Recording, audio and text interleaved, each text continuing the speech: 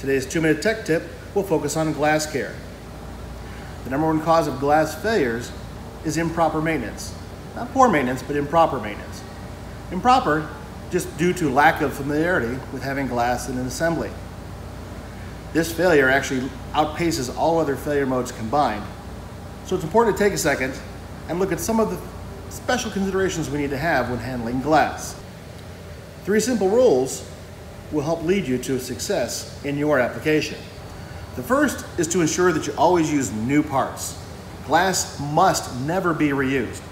Glass that looks perfectly fine coming out of an assembly contains a stress from the original bolt load applied when it was put together.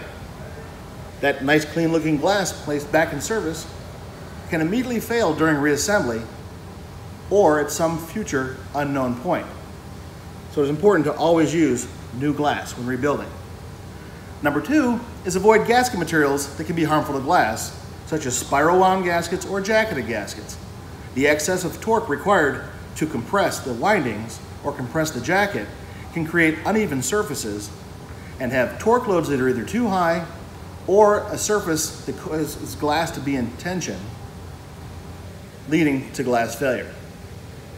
Lastly is the correct torque value. This is extremely important.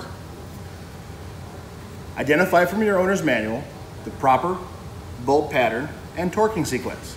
Then you want to identify the proper torque value. After hand tightening the fasteners, start your torque wrench at only 3 to 5 foot-pounds. Follow those same 3 to 5 foot-pound increments in the same bolt pattern until the desired torque is achieved. This may take time, but it's essential to even loading the glass and having a good seal and an even surface. You'll also want to make sure you consider whether the unit has a single window configuration, 1 per side, 2 total, or a dual window configuration, which is 2 per side, 4 total.